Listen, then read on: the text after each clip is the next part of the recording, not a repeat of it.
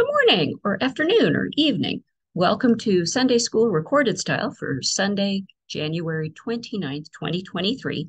My name is Carolyn Hayes. I'm the Director of Children and Young Families at Gaithersburg Presbyterian Church, and welcome to Sunday School. This is the second week in our Make Peace study, and this week we're going to consider a different part of inner peace. I'm just going to leave it there and we're going to pray and then we're going to get started.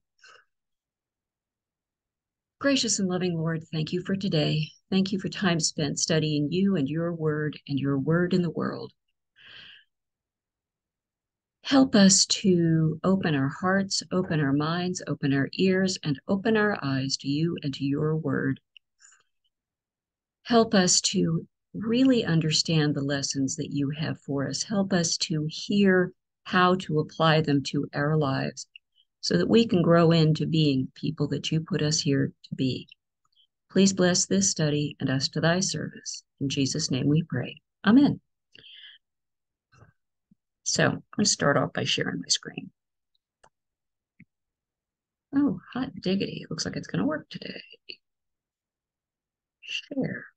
Oh, yay. Okay. And slideshow. There we go. Okay. Now,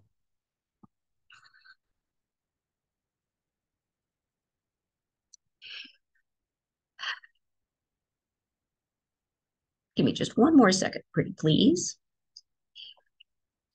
You may or may not recognize this guy. This guy is Atlas. And Atlas's job in Greek mythology was to hold up the world.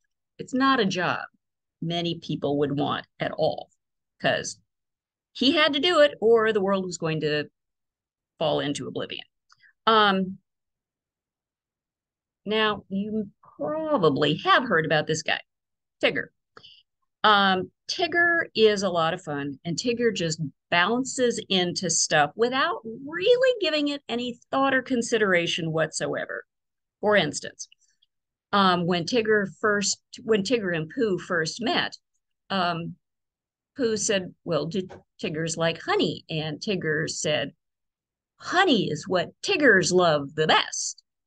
And Tigger stuck his paw into the honey pot. He stuck his whole entire big old Tigger paw into the honey pot, pulled that big old Tigger paw back out and stuck his whole paw in his mouth, only to realize that Tiggers don't like honey. He'd never had it before. He didn't just try a taste. He went all in. That's very, very much like Tigger. Well, being a person is kind of like being between those two things, being in between these two great big giant rocks. Most of the time, most of us Tigger along doing stuff. We just bump into stuff. There are a fair number of us who also a lot of times feel like we are carrying the weight of the world. Like we take on responsibility that isn't ours. Like if the school bus was late, was it really and truly your fault, or do you just feel like it was? Probably it wasn't your fault. Probably it had very little to do with you. But sometimes we all feel guilty about things, or we feel responsible for stuff that we have nothing to do with. The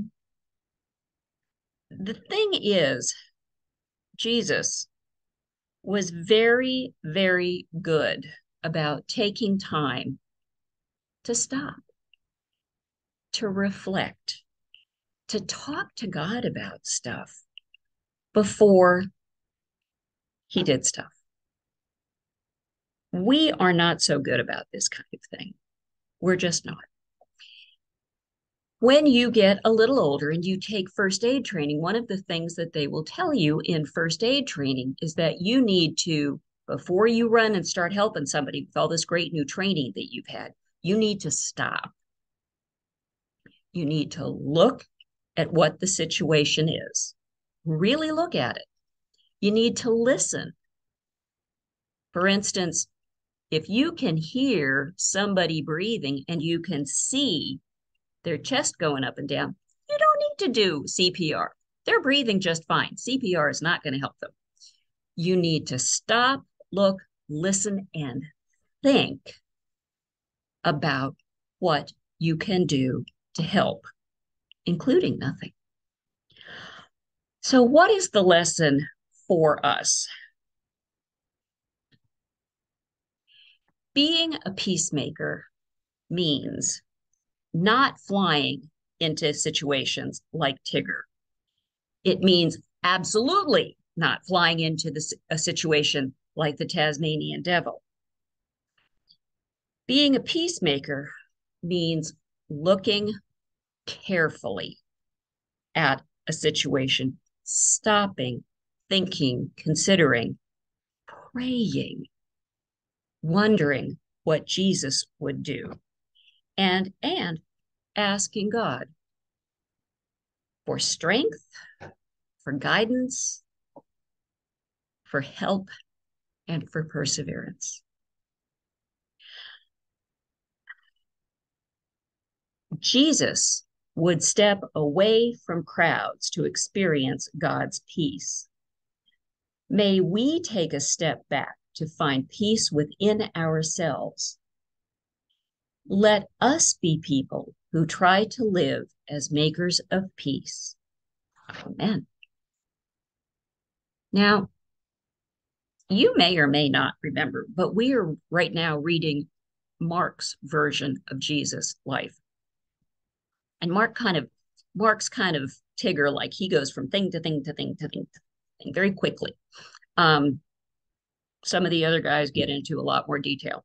Mark does not. But one of the things that Mark does in the first, let me look really quick.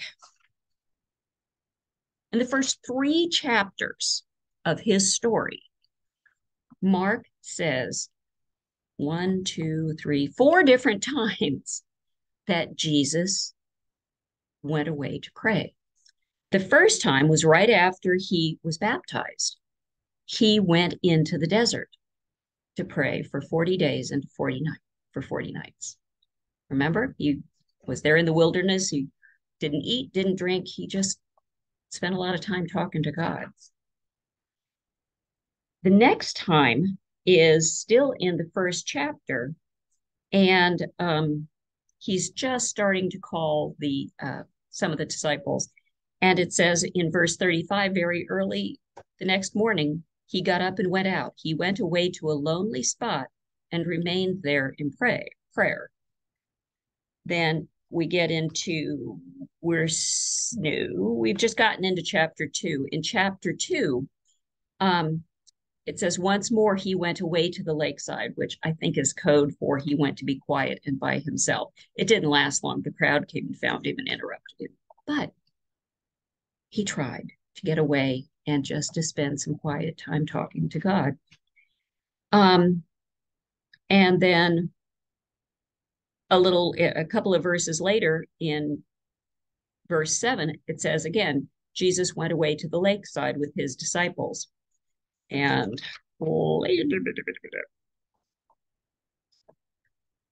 Jesus spent a lot of time taking himself away, helping himself have time to quiet himself so that he could hear God. It's a hard thing to do in the world that we live in right now. And it's not the way the world works. The way the world works, you're on your phone, you're talking, you're texting, you're talking to somebody who's right there with you. Maybe you're on the phone too. And for heaven's sakes, you're probably watching television.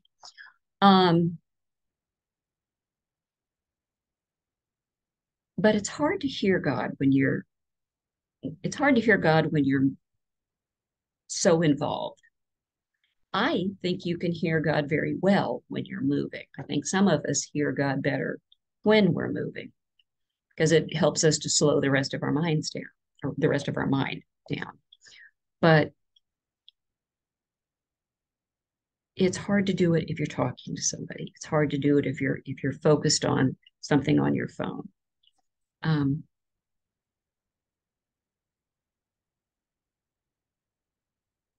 and it's hard to leak peace out on people if you are so busy that you can't focus. And that's one of the things that inner peace will help you do. It will help you be focused, and you can be focused on the person right in front of you. And sometimes that's the best thing on earth you can do to be a peacemaker, is to just be absolutely fully paying attention to the person you're talking to. Again, that doesn't happen a lot in 2023. People are always distracted. And when you have someone's undivided attention, even for just a couple of minutes, it's a real gift.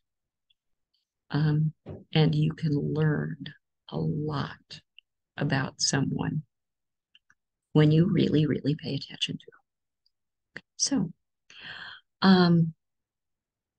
we talked last week about the breath prayer, about breathing in a peaceful color and saying to yourself, I breathe in God's love and I breathe out worry. I breathe in God's love and out worry. And I want to encourage you. That's the right way to say it. I want to encourage you to do that. When you start to feel your inside starting to buzz a little bit, so that you can be peaceful, so that you can be fully there for someone when they want to talk to you. So that you can see a situation for what it really is and be helpful, or know that it is not your time to be helpful, that somebody else needs to be helpful now. Sometimes it happens both ways. So I hope you had a great week. I hope you have a great week coming up. I hope you and your families are staying well and staying safe. And I look forward to seeing you when I can. We're going to say the Lord's Prayer, and that'll be that. Our Father, who art in heaven, hallowed be thy name. Thy kingdom come, thy will be done, on earth as it is in heaven. Give us this day our daily bread, and forgive us our debts, as we forgive our debtors. And lead us not into temptation, but deliver us from evil. For thine is the kingdom, and the power, and the glory forever and ever. Amen.